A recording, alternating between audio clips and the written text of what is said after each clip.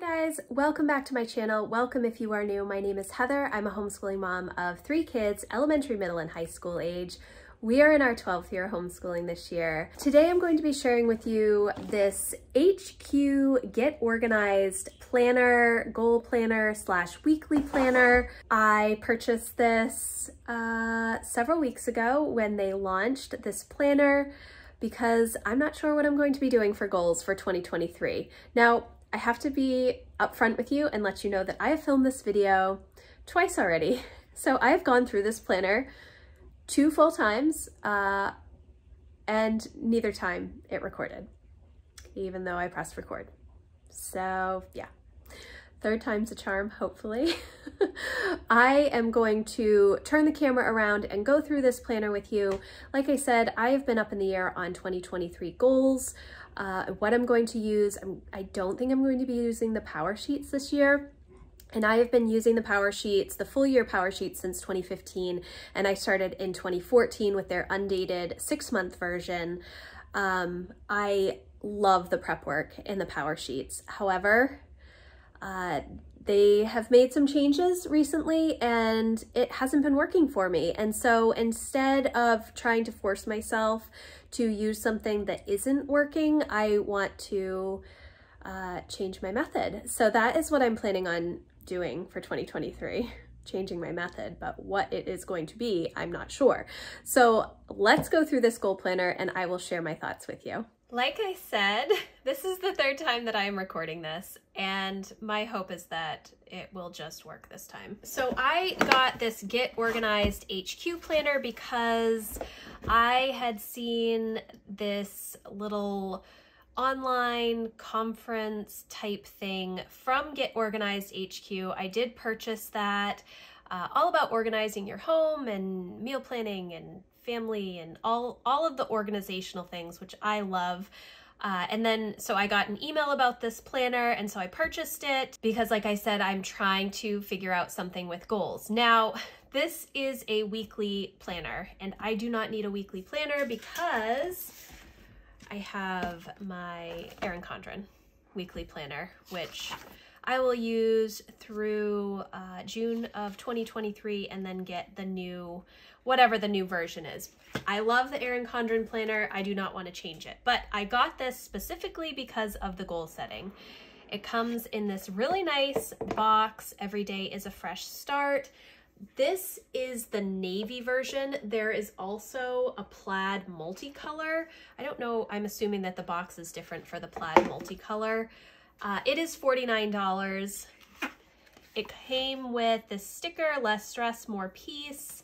It came with these planner bookmarks, magnetic bookmarks, really nice large ones, which I like. I think I must have gotten a package or something when I ordered it because I don't know if these things normally come with it.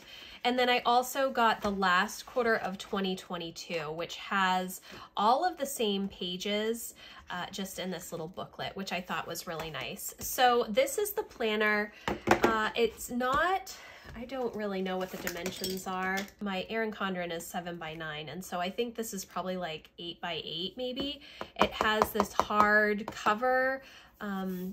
It's pretty smooth. Like if you had something on it, I think it would be pretty easy to wipe away. And the big reason that I purchased this is this coil, because I am a coil person, and I've realized that when it's the wire binding and it's something that I have to use, I just don't like it. So let's get into the planner. So when you open it up, it does have this little pocket on the side. It's not very sturdy. I think that if you try to put too much stuff in here, it would definitely rip, but it is nice to have a little pocket right here. 2023, this planner belongs to Get Organized HQ. And then a letter from Laura. Laura is the person who designed and created this planner. It says, there's nothing magical about January 1st. I love a fresh start, but you can start a new goal on September 18th just as well as you can on January 1st. Your goals are worthwhile. The best thing to do is to do the best things. It's easy to fall into the trap of thinking that success only comes when you do all of the things, but that's not true at all. This planner was designed to help you get the best things done. Comparison and society's standards of what a woman like you should be doing can check it at the door. So this is now the About Me section. There's a little bit of, you know, get to know you, name, favorite color, birthday, favorite place to shop. I would describe my personality as people I'm closest to. In my downtime, I like to, my top 3 talents. Which of the following areas are most important to me? What stresses me? One thing I've always dreamed of doing is. Then you're going to move into your year at a glance mini calendars for future planning or whatnot. I do really like these and I use them in most of my planners. I work out of multiple planners. I don't use every section of every planner, but this is one that I tend to use. Although the 2024 future planning, I only do this like in my reading journal when I know there are books that are coming out way out. And then it has some information, your best year yet, planning your days. The way that she organizes her days is in 3 different buckets, and there's a little example over here. This is how the weekly planning pages are going to look. She has bucket 1, which is your main priorities. Start out each day by picking the 3 to 5 things that belong at the tippy top of your to-do list. Work on these items first. And she uses the phrase hop to it, where the H stands for habit, something you want to do every single day. The O stands for objective. Pick 1 to 3 tasks you plan to finish that day. And then P stands for passion. Do something every day that brings you joy. I really like this, the way that she breaks it out as to what you should be doing. I especially like the passion part because I think that oftentimes we don't try to do something that also brings us joy every day, and I do find that very important. Then bucket 2 is going to be your appointments and errands. Then bucket 3 is the wish list items, which are things that you'd like to get to during the week, but they aren't must-dos. It's, I would say, probably like a brain dump type thing. And then over on this page, you're looking at goal setting tips, your best year yet. And the way that she has this goal planner set out is that there are 6 focus areas that you get to work on throughout the year. And then within that focus area, you have 8 goals. So she says, I find it helpful to divide my goals into focus areas. There's no right or wrong way to do this. I think through what roles I fill and how I can generally categorize my plans. Words like health and fitness or motherhood come to mind.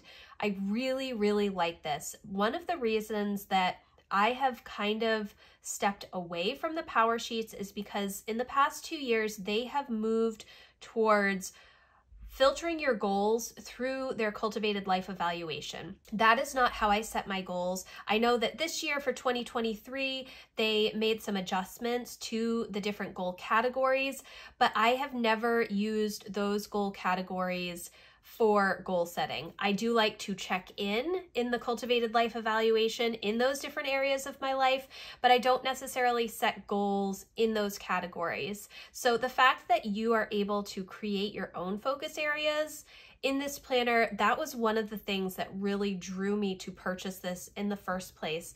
Another planner that I've looked at is the Moxie Life Planner, which I do not need, again, the weekly planning, and they also have different areas that they want you to go through with their compass assessment. Let me see, which I printed off. They have these free printables on their website if you sign up for their email list. So they have these 8 areas, which, yes, most of your goals can fit into some in the different areas, the different categories, but I just feel a little bit better about creating my own, mainly because I have like homeschool, I have my relationships with my kids, my relationship with my spouse, work stuff. It just works better for me. And I've been goal setting since I was in high school. So I do already have a system. I just really liked the Power Sheets prep work and the tending list. It helped me narrow down my focus on my goals. Okay, but that's not why we are here. So then we are going to move into some more goal setting tips, habits and projects, monthly goal setting. Okay, let's see. So focus areas. Habits and projects. As you go through the goal setting prompts, you'll see a column to mark each goal as a habit or project. A habit is an action you want to take each and every day. You will know you've achieved your goal when that action becomes second nature. A classic example is flossing. And then a project is a one and done activity that you will one day be able to mark off your list and never have to do again. She has the project as running a marathon as an example, which I think it's kind of funny because one of my good friends runs a couple of marathons a year, and she has been ever since I met her. And so that's definitely not a one and done project on her list, but I do like that example. And then monthly goal setting. Every month you'll find a page similar to this where the focus areas are color coded. You have your 6 focus areas, and then you can write a goal and give yourself a rating for how you feel like you are doing in that particular focus area.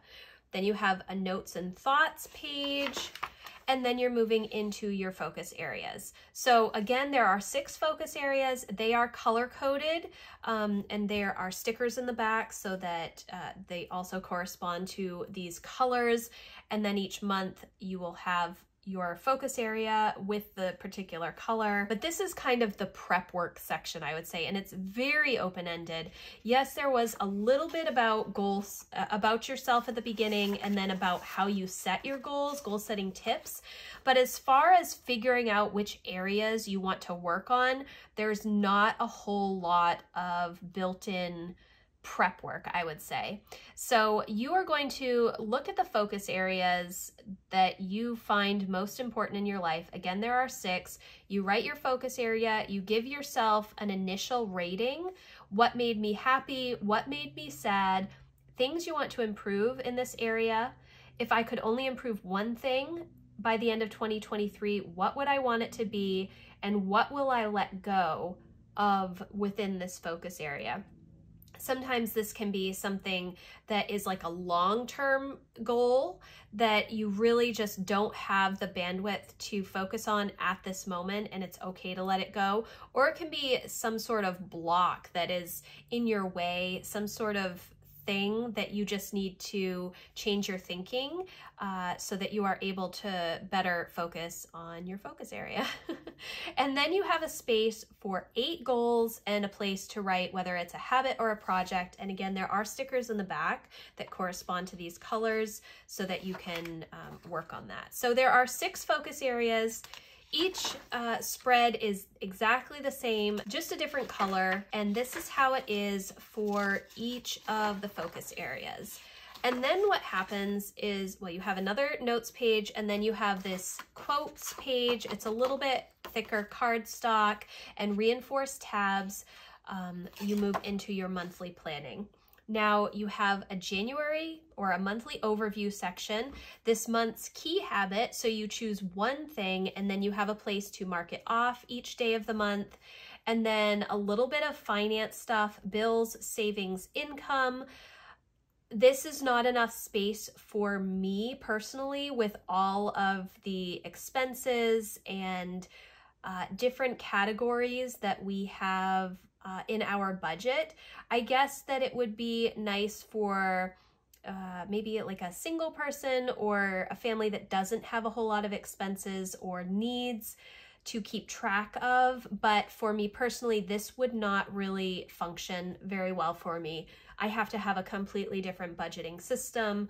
I've used an Excel spreadsheet for years, and then more recently I'm moving into more paper planning because I have some specific financial goals that I want to work on. Then there's a section for monthly affirmation, and then you move into your monthly calendar. It is blank. There are no holidays listed. It does have these little mini monthly calendars up at the top, the previous month and the next month, which I actually really like, and it's not something that I really see in planners, that like the more high-end planners that you pay a lot of money for. But there are often times when I have to look back at a previous month just for counting days or to see a specific thing, and I don't need to look at the monthly calendar. I just want to see this little monthly calendar with the days on it. So I actually really like this feature. Then there's some notes section. This is just dotted lined space. Then you move into your goal setting, and here you'll see the 6 different focus areas in the color coding that they have done for you. And then you're going to write whatever you are working on in this particular focus area. And then at the end of the month, you're going to give yourself a rating as to how you did. I don't think you would do this at the beginning of the month. Maybe you would, but because you just went through all of the focus areas and you gave yourself a rating, it doesn't make sense to me that you would just transfer that rating over here. I feel like you would want to go back and see how you were doing at the end of the month. You have a notes page, and then you move into the weekly pages. Now, this is not super thick paper. It's a little bit thicker than copy paper, I think, but it's not super luxurious.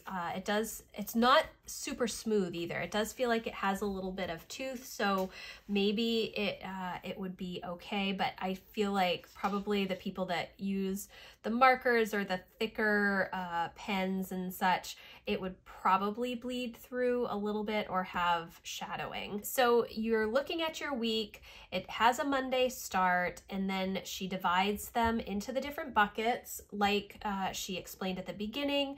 Bucket 1, the HOP, which is habits, objectives, passion, your errands and to-dos, or where you need to go, I guess, in bucket 2, and then your wish list items, which would just be, you know, like a brain dump at the beginning of the week, things that you need to get done.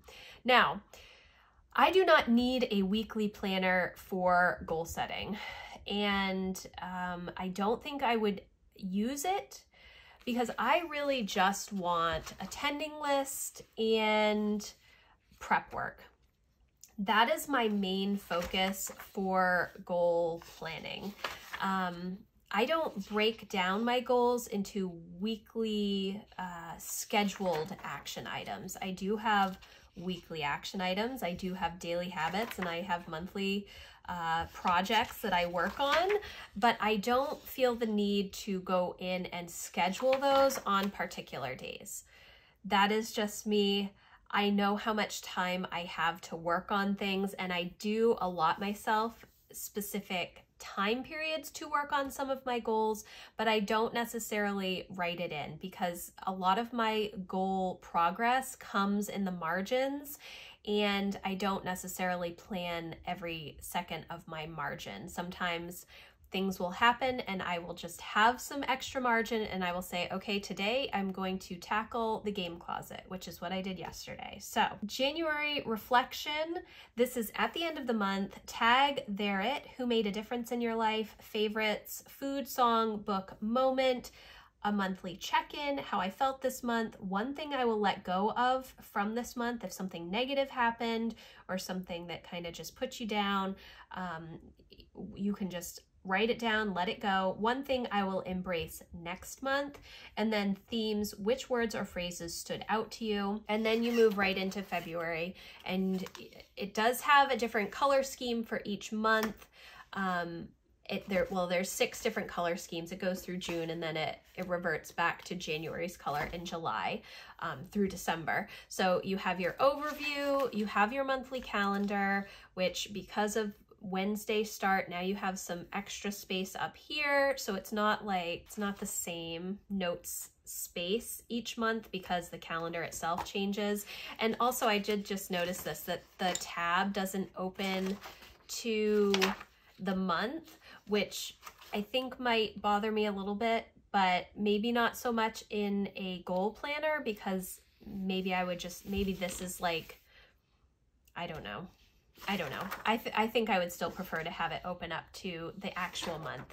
Then you have your goal setting section, so your focus areas, new goals that you're working on, and again, your rating, your notes page, and then your weekly pages. And then I did want to point out, this does have the little mini monthly calendar, and it highlights what week you're on. So this, obviously Wednesday is a 1st, so they highlight through the 5th. which I think is kind of nice. Is it necessary? No, but it is, you know, just so you can see where you are in the week. And then that's how it goes through the whole planner. There are no quarterly refreshes or goal check-ins. It's just the monthly goal setting, which I think that, you know, that could go either way. Last year in the 2021 Power Sheets, they had quarterly refreshes with some new things that you could try, you know, a little prep work refresh, as well as the mini action plans, the mini goal action plans, which were so helpful to me in 2021. I feel like 2021 was one of the most successful years that I had for goals in quite a while, and accomplished so much. So 2022 has been a little bit of a struggle for me, not having those mini action plans. Now, all that to say, you can do those. I can do those in a notebook, and you can print them off out of Goal School. But I really wanted something that was all together in one bound book, one bound planner. That's just how I like it. I didn't want to have to spend all kinds of money and then go and print a bunch of extra things that I then had to figure out what I was going to do with them because they were loose printer paper. So I thought this might be good, because I really do like the monthly goal setting, and I liked that you could create your own focus areas. But again, I don't need the weekly planning, and that is why I did not purchase the Moxie Life flagship planner, because again, I don't need the weekly planning. I kind of just want something sitting out that I can look at, which is what I've been doing in my, let me find a month, here we go. In my life planner, it's been working quite well to have this. It takes me a little bit of time to set this up each month, but it hasn't been that bad. Now, one of the things that I liked about having a separate goal planner is that I can have my monthly planner or my weekly planning pages sitting out on my stand, and then I would also have my tending list sitting on another stand. But now I do have to flip back and forth between the two, which is a little, I guess it's not that challenging, but I have always liked to look at this when I'm coming in and out of my office, but I also want to see my week at a glance. So I don't like the flipping back and forth, but that's where we are at with planning at the moment. Yes. So again, you just keep going through the weekly pages, the reflection, and then moving into the next month. And that's how it goes through each month of the year until you get to December. And then again, your overview, your monthly calendar, goal setting, notes, and then your weekly planning, your December reflection, and then more notes pages. So you have 1, 2, 3, 4, 5, 6, 7, 8, 9, 10 notes pages, which is nice. And then you have all kinds of stickers. And again, these are color coded to the different focus areas. So you have little circles, hearts, flags, arrows, and then you have some, you know, good morning, you can, I can do this, some little water droplets. I really like these little teeny tiny, I don't know what you would call them, little teeny tiny stickers. I like those. And then again, you have the stickers that correspond to the different colors with the habit and project. So when you go back,